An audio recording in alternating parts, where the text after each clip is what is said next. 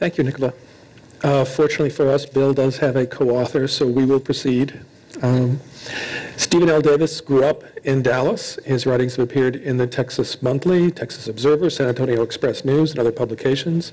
He's written 2 books on Texas culture, and he is a longtime curator at the Whitliff Collections at the Texas State University in San Marcos, where they hold the works of Cormac McCarthy, Sam Shepard, and others.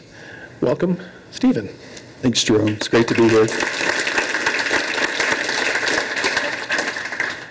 After all that has been written about the JFK assassination in Dallas, it struck me as that it seemed to make sense to kind of want to go back to square one, to chronicle the events as they happened in Dallas in 1963. But despite the title of the book, that's not where you start. And I was wondering what led you to start with Nikita Khrushchev in 1959.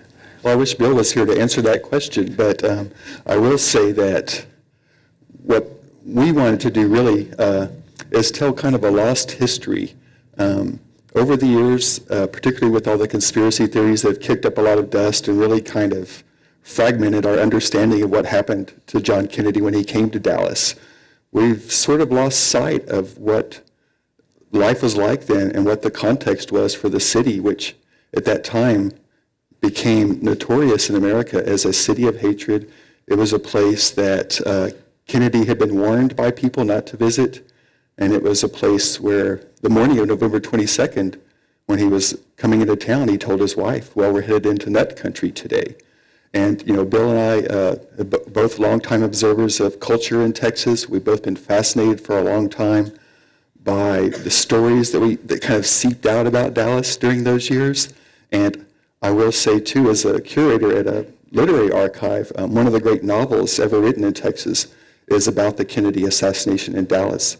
It's written by a guy named Bud Shrake, who was a longtime reporter in Dallas, and it's called Strange Peaches. And I'm delighted to see Bud's son, Ben Shrake, is here today.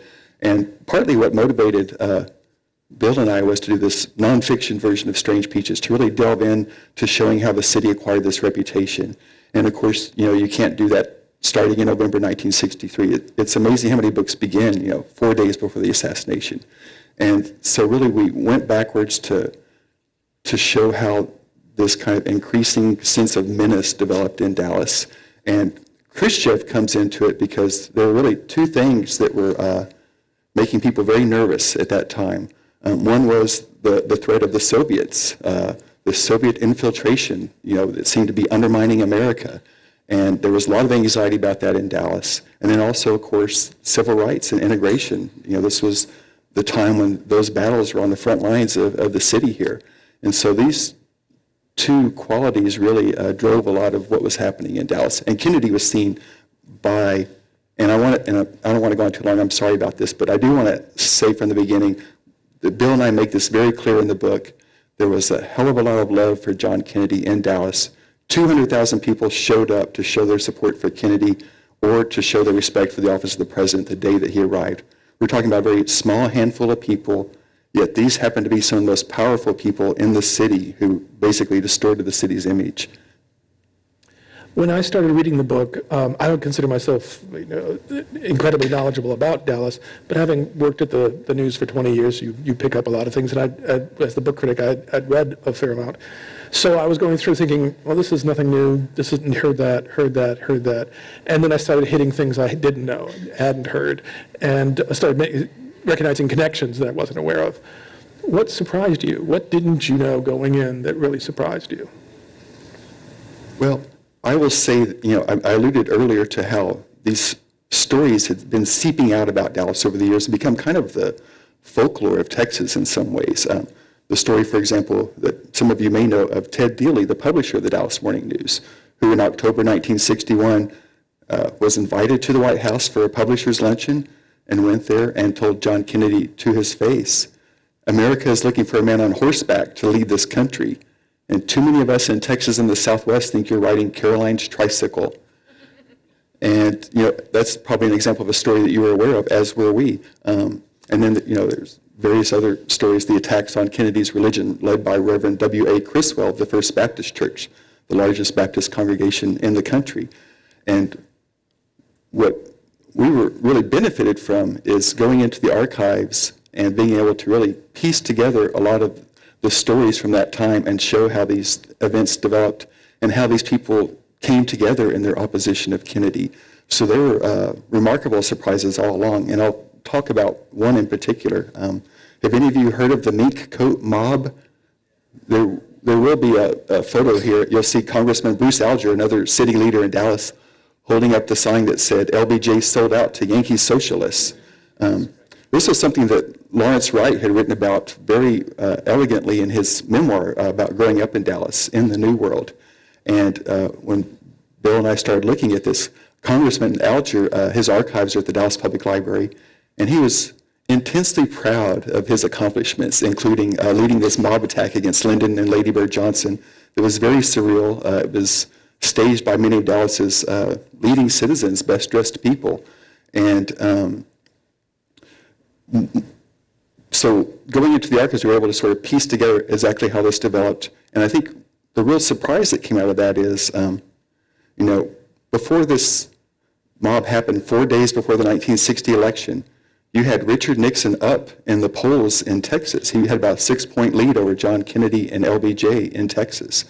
Texas was crucial for Kennedy to win the presidency, and that's why Lyndon was back here campaigning in Texas. He didn't want to have to be here doing that. And so Alger and his people basically were looking to sort of just do the final death throttle to the Kennedy-Johnson campaign. And what happened is these people were closing in on the Johnsons, spitting on them, cursing at them, waving picket signs perilously close to Lady Bird. They were walking from the Baker Hotel to the Adolphus, exactly. And LBJ, his political instincts kicked in when he noticed the television cameras. And so he made all the bodyguards, all the cops get out of the way, and he just took Lady Bird with him, assumed a look of pious martyrdom, and moved as slowly as he could through that crowd. And LBJ had an aide, some of you may know of, Bill Moyers, who said later, if Lyndon could have thought that up, he would have thought that up. And that night, the images played on national television, and there was a huge backlash against the Nixon campaign, against Alger, and it put Dallas on the map as this crazed place where these extremists were basically attacking candidates in the streets. And what Bill and I were both surprised, because when we were looking at this, it seemed that the mink coat mob really turned the election around for Kennedy and Johnson, particularly in Texas and other places across the South. You had very conservative segregationist senators like Richard Russell from Georgia, who had refused to endorse the Kennedy ticket after they saw this gracious Southern woman being spat upon by these Nixon supporters. Richard Russell flew to Texas, campaigned with LBJ the final days, and made it okay for conservative Southerners to go ahead and support the Democrats in this election. And we were surprised that so few historians had really given the mink coat mob the recognition it deserved as a very pivotal influence on the election. But in the archives, in Richard Nixon's presidential library, you will find an Oval Office recording of him after he became president talking to one of his advisors about why he lost in 1960 in this very close election. And he said, well, we lost Texas in 1960, because of that asshole congressman in Dallas. So there's a surprise. I think it's significant that your book, as you said earlier, makes the distinction between the reception Kennedy received in Dallas and the kind of city political structure, city fathers, that kind of thing. Many people often make the argument that Dallas didn't deserve the nomenclature, the moniker "City of Hate," but your book makes the case that basically Dallas earned that before the assassination. Yeah, absolutely. What you saw from the time Kennedy was running for office with the attacks on his religion, and the signs calling him a socialist and so forth, and then through his presidency, where these attacks intensified. Basically, you saw this minority of very extreme leading citizens, Reverend Criswell, H.L. Hunt, who, as many of you know, bankrolled a radio program called Lifeline that was heard on hundreds of stations across the country. And I think 10 million listeners was the estimate of how many people heard this program every day. It was carried on 2 stations in Dallas.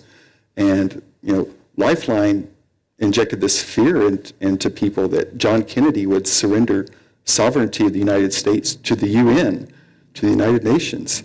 And when Kennedy proposed Medicare, the Lifeline Hunt's radio announcer went on the air to say that Medicare would lead to government death panels, that it would make the President of the United States a medical czar. And notice how they use this Russian word for dictator, czar, to describe Kennedy. A medical czar with life or death power over each individual citizen. And you had all these attacks emanating from Dallas. Dallas was notorious, and it really kind of culminated a month before Kennedy's visit. Stanley Marcus, one of the people you'll see in the photos, he's at Neiman Marcus with Coco Chanel, was really one of the great heroes in Dallas during these years because he saw the threat that the absolutists, as he called them on the far right, represented to his city. And Stanley actually was a closet supporter of Lyndon Johnson and John Kennedy. He did not want to offend his best customers who hated both of them. But Stanley was actually sponsoring the luncheon that LBJ came to speak at when the mink coat mob riot erupted. And you know who sold those ladies those mink coats? It was Stanley Marcus. And he had to cross in front of them to join LBJ. And Lady Bird said later, he lost a lot of his best customers that day. Well, Stanley had this vision of Dallas, this idea that Dallas would become a very international, cosmopolitan, world-renowned city, beautiful cultural productions and so forth. And he saw that vision being hijacked by these people. And, you can see in the archives here at SMU, it's a wonderful collection. You can see where Stanley was lobbying the other Citizens Council members, the city leaders, for years to integrate the city before it happened finally. And he was also sending letters to the publisher of the Dallas Morning News telling him his newspaper was responsible for creating this climate of intolerance in the city, Stanley's word for hatred. And so a month before Kennedy came, all of this kind of activity really culminated because Stanley had this wonderful idea to invite the U.S. ambassador to the United Nations, Adlai Stevenson, to town, to really to educate people in Dallas about the fact that the UN did not pose a threat. It was a great instrument for peace in the world. And I'm sure you've seen the images of what happened to Adlai when he came to Dallas. And it was a disgrace for Dallas. That was what the Dallas Times Herald put on its front page, Dallas disgraced. And at that point, the city leaders who had sort of stood idly by, and really a lot of ordinary people who had just been intimidated by this welling anger propagated by powerful people, the city leaders went in, the grown-ups went in and shut down the bullies at that point. There were apologies that came out from Dallas, and everybody really was told that we want to make this, there was a fear that Kennedy would cancel his visit, that Dallas would be disgraced even more. But the idea was that we will reject what those people, those extremists stand for, and we will show President Kennedy, we'll give him a warm Texas welcome, which 200,000 people did. Your book follows these events through individuals. We track Stanley Marcus, for instance. How did you decide on, some of them obviously make sense, but some of the others are generally unknown to history, like Frank McGee and the National Indignation Convention and things like that. I mean, what made you decide on this cluster of people? Well, when we were researching this, you just come across people who were too incredibly interesting and larger than life to leave out of the narrative. And Frank McGee was one of those. He's the guy who founded, you may have heard of, the National Indignation Convention. Dallas was its headquarters. And, it was a very competitive environment erupting. People were attracted to Dallas. Very ultra-conservative activists were attracted to Dallas because of the money, because of the promise that H.L. Hunt would fund them. And Frank McGee was really pretty good at raising cash. He was actually convicted later for raising too much cash with fraud. Actually, he defrauded General Walker, for example. But he had this problem of trying to distinguish the National Indignation Convention from other organizations that were more established, like the John Birch Society. He denounced them as too left-wing. Right. He said that the John Birch Society is far to the left of the National Indignation Convention. We denounce the liberal taint of the John Birch Society. And these gatherings of the National Indignation Convention were quite surreal and extraordinary, really. You had a speaker, come up to say, the usual stuff about how Chief Justice Earl Warren should be impeached because of, supporting the Brown v. Board decision and other anti-Christian acts. And the person who followed him was a guy some of you may have heard of named J. Evetts Haley, who is a pretty well-known historian still today and had done a lot of important historical work, became kind of an arch-conservative. He followed the speaker to the stage at this meeting and said, well, my predecessor here has turned moderate. All he wants to do is impeach Earl Warren, whereas I'm for hanging him. And, cheers filled the rafters. And so you had a lot, and by the way, I mentioned that Ronald Reagan addressed the National Indignation Convention and told them that the progressive income tax, some of you may have heard of that, was an idea spawned by Karl Marx. So you had a lot of people kind of riding that wave at that time. McGee ultimately is one of the people who stands up and starts yelling at Stevenson. Yeah, he's the one, if you see the YouTube video, the man trying to shout down Stevenson during that lecture that Stevenson gave, that address. And that's the one where Stevenson finally tells him, sir, I don't have to come here from Illinois to teach Texas manners, do I? And Stevenson, by the way, did great at his talk.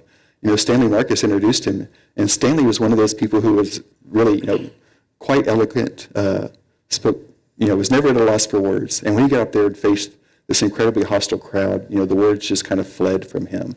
He was not used to a situation like that. There was people parading around with their upside-down American flags.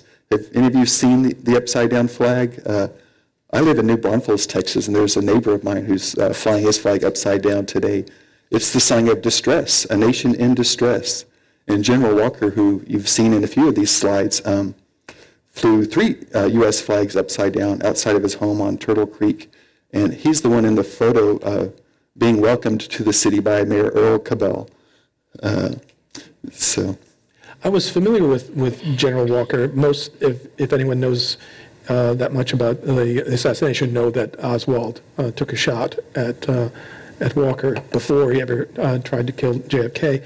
One of the surprising things that I didn't know comes out in the book, that he was involved as a leadership position in the riot at the University of Mississippi that greeted the James Meredith's registration there. I was wondering if you could talk about that. It was completely unknown to me, and it was sort of a surprise that this man essentially led one of the largest armed insurrections in the United States. Since the Civil War, yeah, absolutely. Are some of you familiar with General Walker, General Edwin Walker from Dallas? Yeah. He was pretty famous. You see the cover of Newsweek. He was really the hero of Little Rock. Dwight Eisenhower did not want to call in federal troops to desegregate Central High School in Little Rock, but he finally really had no choice. And these angry mobs had prevented these 9 black school children from entering the school. And the person he picked was Edwin Walker from Texas, who, was a pretty hardcore guy and no-nonsense general. And when his troops showed up in Little Rock, he had them clip the bayonets to the end of their rifles.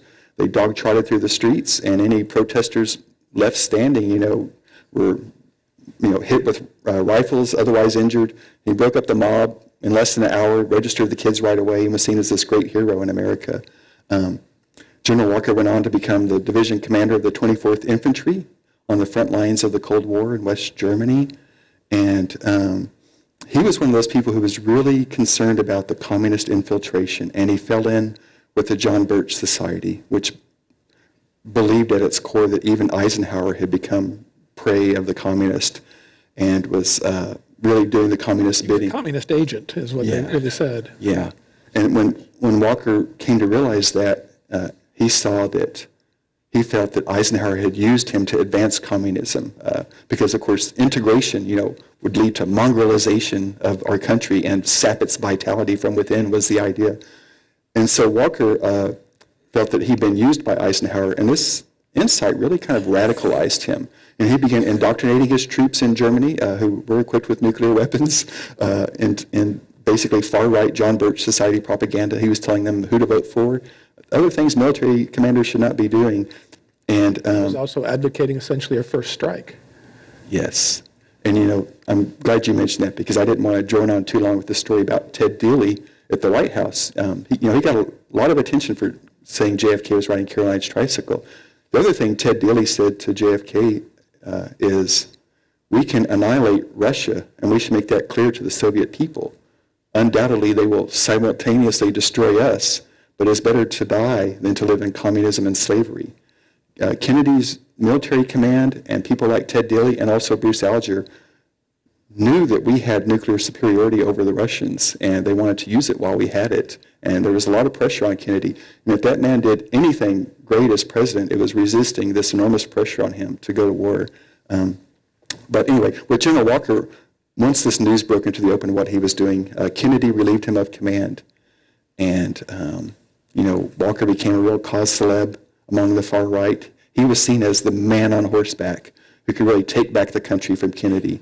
And of course, he could have lived anywhere in the world, anywhere in the country he wanted to. And he picked Dallas, where he received a hero's welcome, and made Dallas the center of his increasingly violent resistance to Kennedy. And basically, as Jerome was saying, this ended up taking him to Oxford, Mississippi. I will say that General Walker ran for governor of Texas, and as Bill and I have traveled across the country, we've heard plenty of criticism of Texas politicians on the road, but we can say that Texas does have a sane streak because we did not elect General Walker governor in 1962. Not even close. He came in last, but he did get about 150,000 votes, and he referred to that as his army of people interested in freedom. And a lot of people from that army joined him to go to Oxford, Mississippi, to basically resist the integration of Ole Miss. And as you saw in the newspaper headlines, it turned out to be a really horrible, horrible evening. People died. Dozens of U.S. Marshals were wounded by gunfire. The campus was left in flames. And, you talk about archives. Kennedy, fortunately for history, had installed the taping system in the Oval Office just a couple of months before that. So you can go, and actually you can hear these online, his recordings, as he and Bobby and other advisors are reacting in real time to what's happening in Oxford. This is the biggest armed resistance between the North and the South since the Civil War. And Kennedy is saying, imagine that son of a bitch having been a division commander in Germany.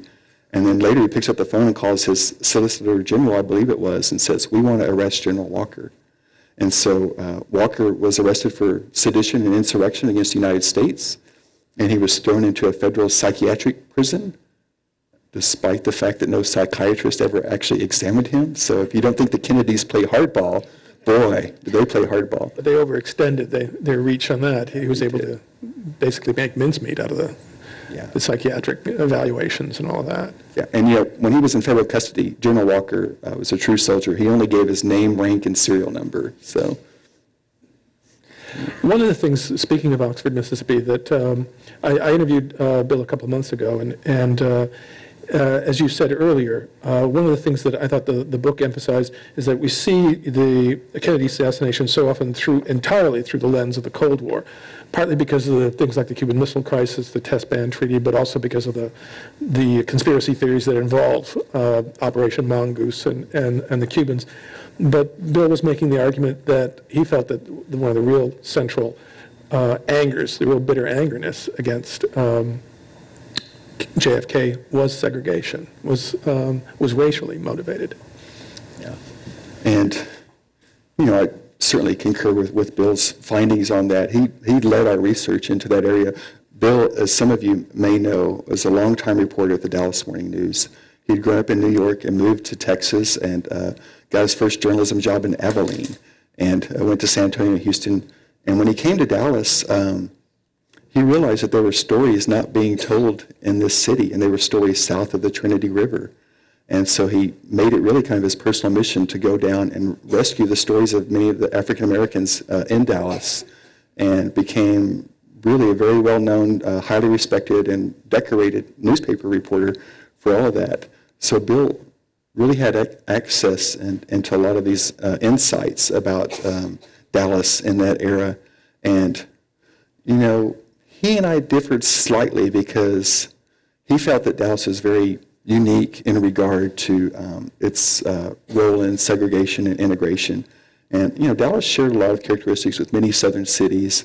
And actually, I think one of the things, and we did talk about this in the book, that really distinguished Dallas, and it's to Dallas's great credit, is that it did follow the ideas that Stanley Marcus had been laying out for years to the Dallas Citizens Council. It integrated very peacefully and almost overnight when it happened.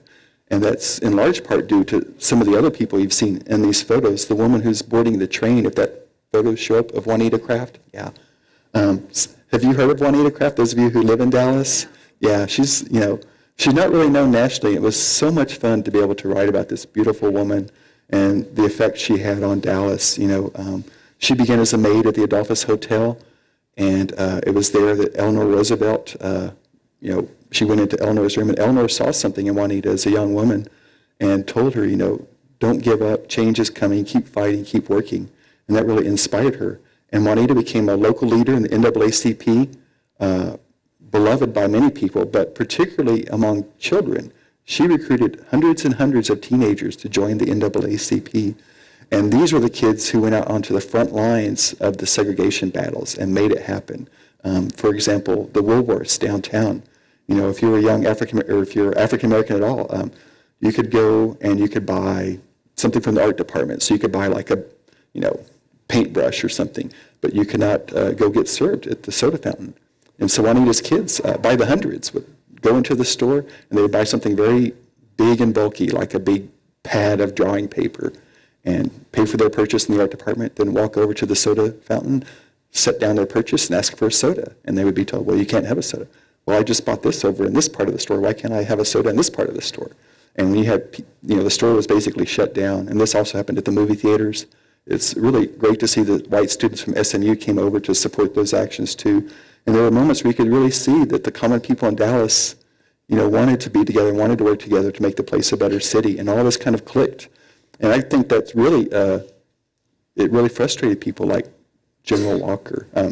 Most of the very conservative people in Dallas eventually acclimated themselves to, public integration. But I think that's really what motivated Walker. He saw that the battle had been lost in Dallas. So he wanted to go to Oxford, to the new front line, and basically make his stand there. Excuse me. That was one of the events that I knew about, but didn't see it. One of the things that your book does is kind of slot them into a sequence.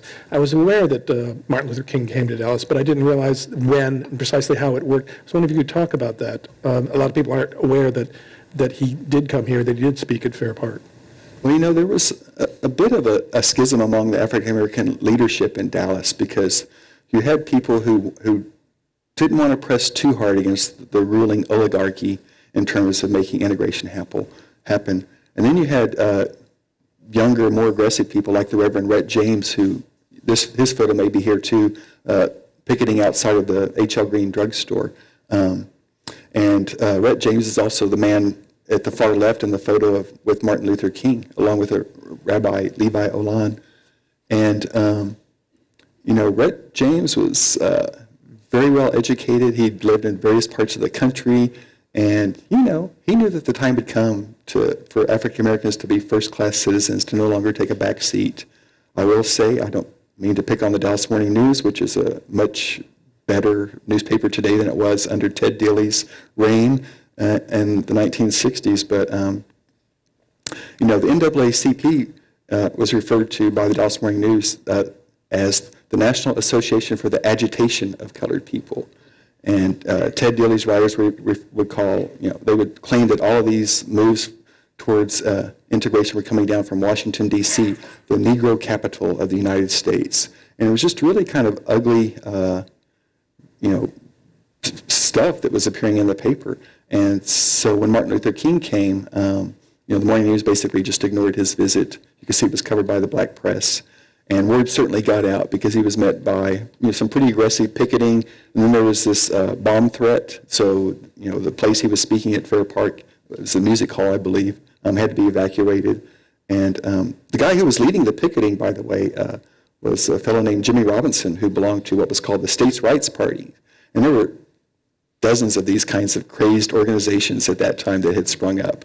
And, the founder of the States' Rights Party was a guy from Georgia who said that Hitler was too moderate, And Jimmy Robinson, some of you may have heard that story that Lee Harvey Oswald had written a note to the FBI agent James Hosty. It was unsigned saying, leave my wife alone, quit coming around and all that. Hosty actually thought it was Jimmy Robinson who had given him this note. He didn't realize it was Oswald. But Jimmy Robinson was well known to the Dallas police, particularly because there was a Holocaust survivor in Dallas, a guy named Jack Oran, who had been in Germany in the 1930s, had seen the rise of Nazism, seen how a group of extremist minority had taken over the country and ruined it. And Jack Oran believed that the same thing might be happening in Dallas. And he had been a private man, never really spoken about his experiences, and he was inspired to go out and give talks to the Rotary Club and Kiwanis Club and things like that. And when word of that reached Jimmy Robinson, a couple of months after Martin Luther King's visit, Jack Oran came back from one of his talks to find the burning cross, planted in his lawn, and just again contributed to this climate that there were dangerous things happening in Dallas.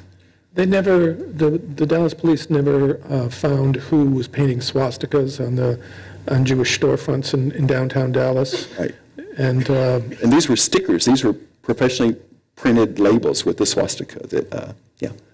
And I'm sorry. One of the things that struck me as interesting, pure coincidence, I'm sure, that between the movie Parkland and your book, is that they both take this this kind of focused view of the events around the assassination, and both do nothing with the conspiracy theories. There's nothing in your book that could, you don't go into where's E. Howard Hunt and all this, anything like that.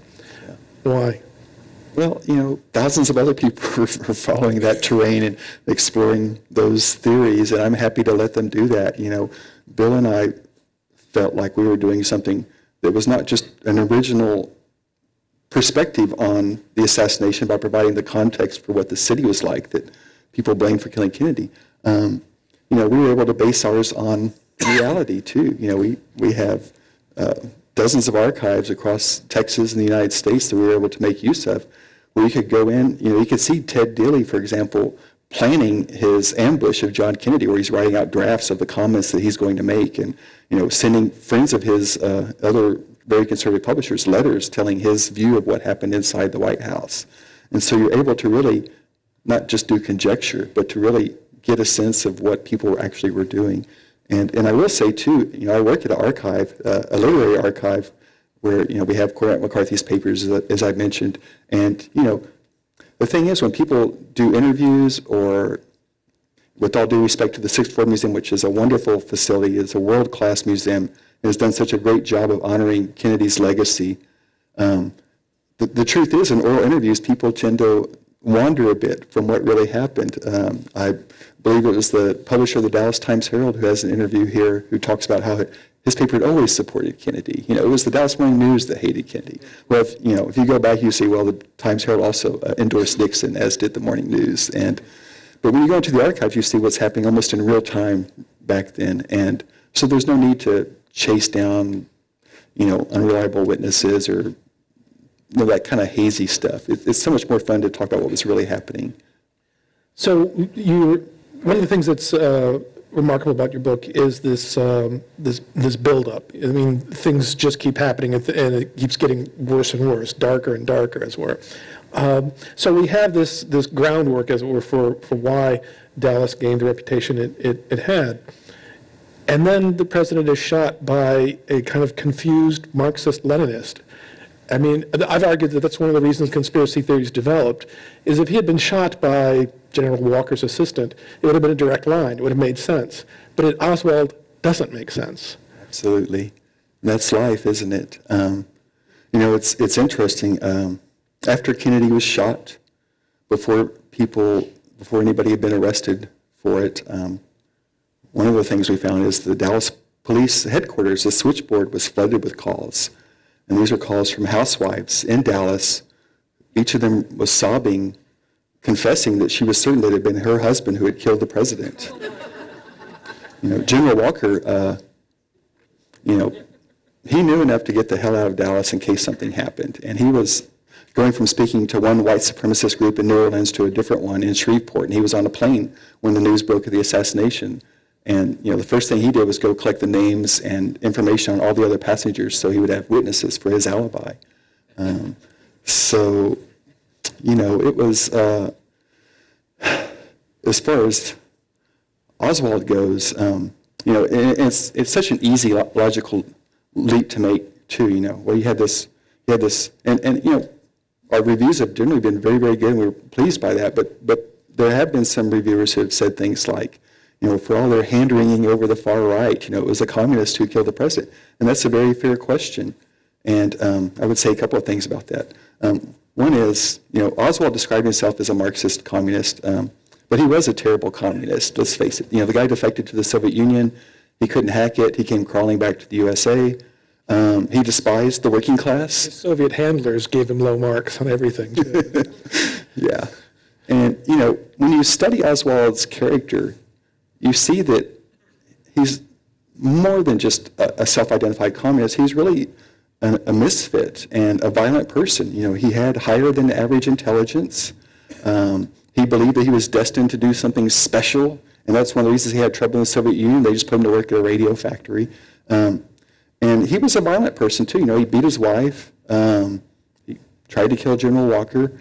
And, another criticism that we've heard, which I also believe is fair, although I think it slightly misinterprets what we're trying to do in the book, is some people have said, are you blaming Dallas, for killing Kennedy? Are you saying that Dallas inspired Oswald to kill Kennedy? And, with all the research we did, Jerome, we did not find a secret tape recording of Oswald confessing that, Dallas had made him kill Kennedy.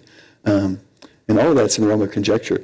But what we are saying is that if you have somebody who is prone to violence, is a misfit, and is highly agitated, and his wife, say, breaks up with him the night before Kennedy comes to town, you have a place that can perhaps influence somebody to violence.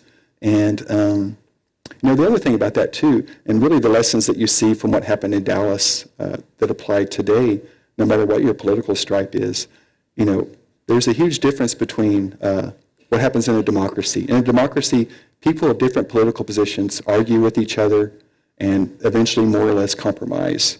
What happened in Dallas is that people were saying that their political opponent, John Kennedy, was not just an opponent, he was an enemy of the state. He was wanted for treason.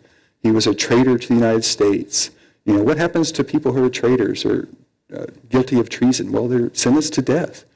And when people cross that line and start defining political opponents as enemies of the state, then you're no longer functioning as part of a democracy. You're functioning as part of a totalitarian system. And that's really what we're trying to draw attention to in our book, that those things should not be allowed to happen in America. You were given cards when you came in. I just wanted to remind you, if you do have questions, you can fill them out. They will be collecting them, and we'll be getting to some of them in a few minutes. But now I wanted to ask you, in going through the book, I was checking the notes in the back, the bibliography and everything, because you did so much archival research. What about film? We saw the documentary just now. What about film and television? Did any of that influence what you were writing about? Yeah, it really helped quite a bit. And, you can see a lot of what we write about on YouTube, or at least not as much as we would like to see. But certainly, the day that Kennedy was in, November 22nd in Fort Worth, you can basically follow everything that happened that day through archival footage. You can see Walter Cronkite, as we saw in the film earlier, breaking into the regular programming and telling what's happening. And, you know as well as I do that what appears in newspapers is the best approximation of what happened. And there are often unintended errors, sometimes in perspective, sometimes in facts. And so when you can actually see something yourself, it gives you a chance to slow reality down, to pay attention to what's happening, be able to get a good sense of things going on. There are just very small clips of Adlai Stevenson at UN Day, for example. We couldn't find any footage of the mink coat mob, unfortunately. So we relied a lot on press accounts and a lot on letters people were sending to each other describing what happened and so forth. But the little bit of film that we did find was immensely valuable, and hopefully more will turn up. I like the incident with the attack on Adlai Stevenson. The woman that actually hit him claimed that she didn't hit him, and there's a photo of her hitting him. Yeah, she claimed that she was pushed from behind by a Negro who caused her to hit Ambassador Stevenson. And of course, the TV footage, there was nobody behind her.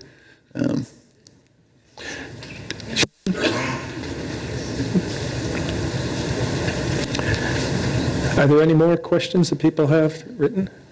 We'll be getting to them. No hard questions, please. Only easy ones. I was given one at the before we started, which actually I could answer. It says, "Do you think it will happen again?"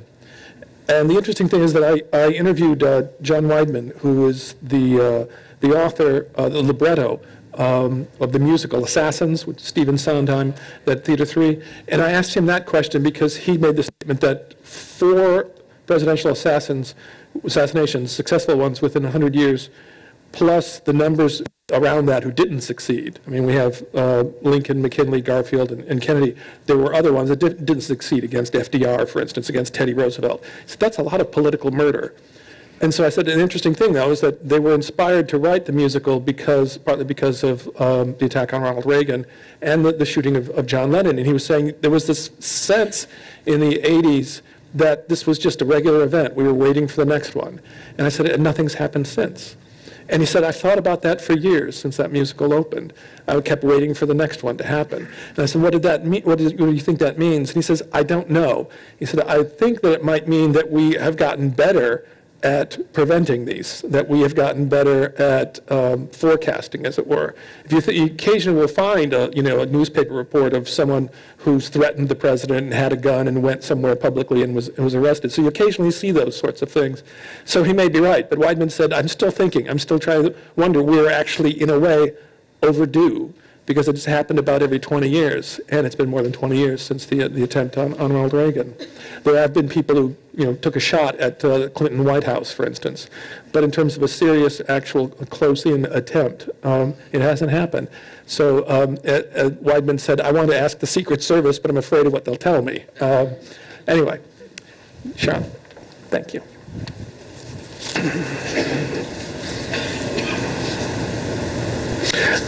Yes, this is one of the surprising things I learned, too. One of the surprising things I learned in the book was about General Walker's secret personal life. Can you talk about this? Yeah. Some of you may know that General Walker made some headlines later in his life, about 10 or 12 years after this period. He was arrested twice in public restrooms in Dallas by undercover police officers, fondling them and so forth. And I want to just say thanks to my brother Jeff Davis, who's here, who helped do a lot of the research for us in Dallas with things like that. Found Walker's police record. And, part of the question for us was, and that was part of that lore, that folklore in Texas that you hear about is, this crazy General Walker was also secretly gay. And what Bill and I are trying to find through Walker's FBI files and various other government documents, his psychiatric report and so forth. And by the way, Walker's archives are at UT Austin, and he just turned over boxes and boxes of stuff, so real credit to him for that. But we were looking to see how well it was known, or if it was known about his sexual history earlier in his life during this time period.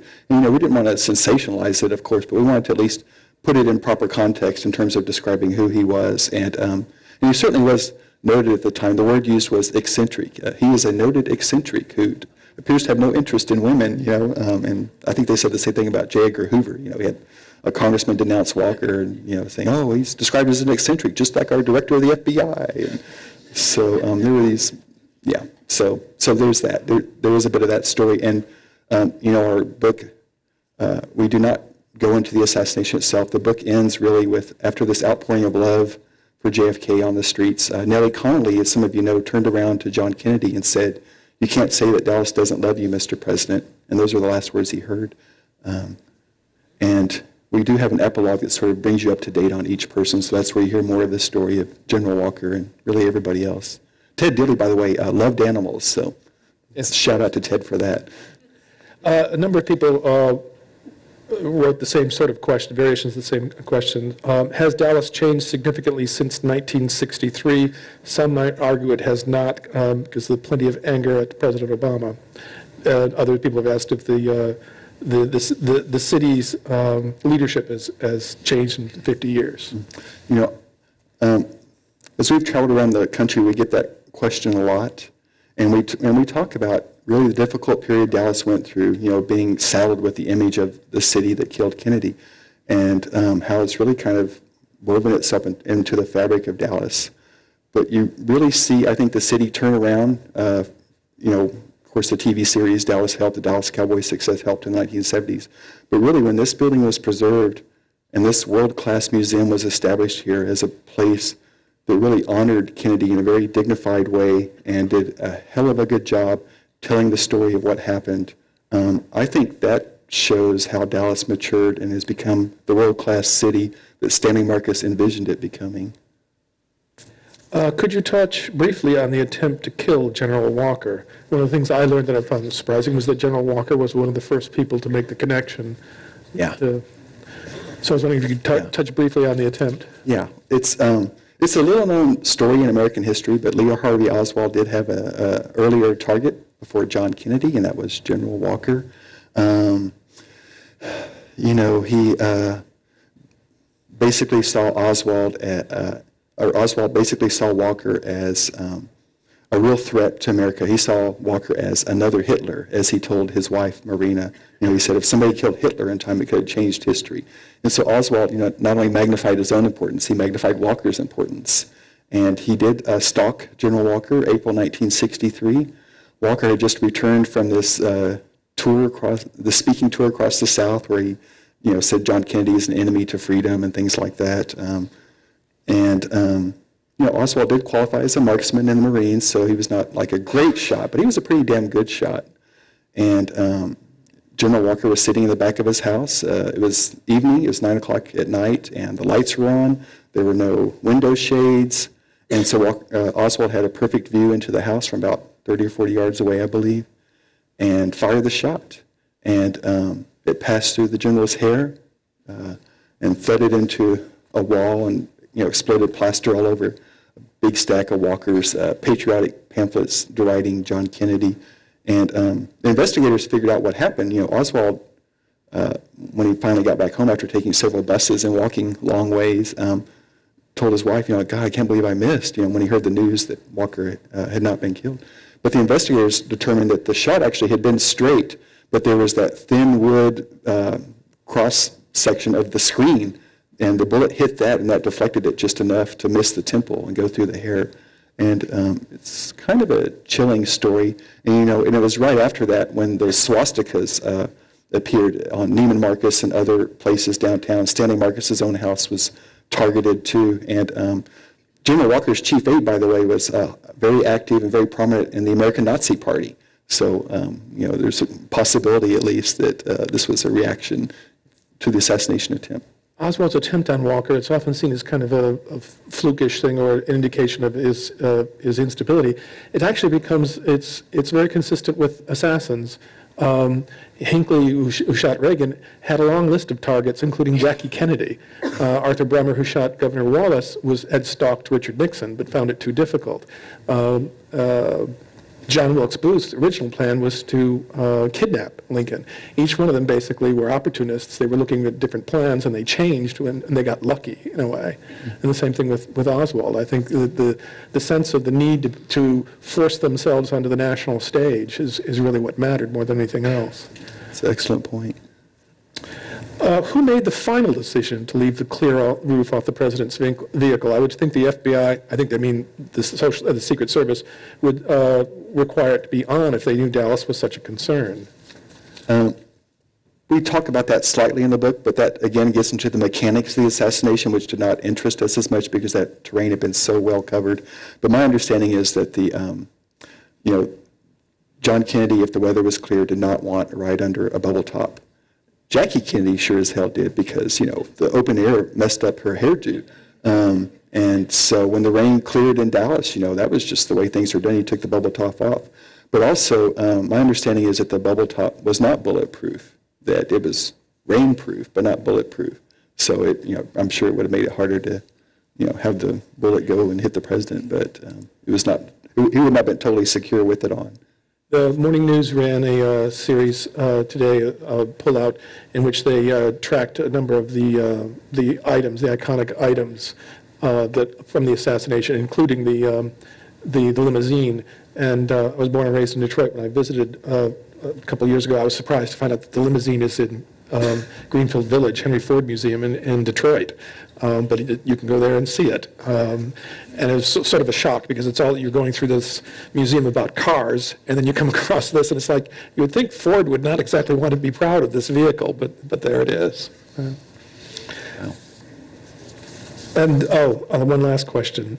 Would you consider writing a sequel about Dallas Today, comparing? You know, Bill and I, we had a wonderful time working together on this book, and we do have our eyes on it, on a second book. And, you know, we felt that we were able to really go in and kind of reinterpret the Kennedy assassination by focusing on the sense of place, on the setting that had been overlooked. And so our plan, hopefully, is to be able to do that with Los Alamos in 1945 and to really talk about the making of the atomic bomb and having this highly technological, globally oriented culture planted in the middle of really the last traditional place in America where, you know, Native Americans living in communal societies in very traditional ways, and it's just kind of a cataclysmic moment in America, really. And that's part of that story that's been overlooked, so we'll see. But hopefully, you know, whenever you do books like this, you hope that it, just as Bud Shrake influenced me, you know, you hope that you open the doors for other people to keep running with the ideas and take the research farther and bring forth new discoveries. I should remind you that Stephen will be autographing copies of the books right now. Thank you very much. Thank you. Thanks, Jim.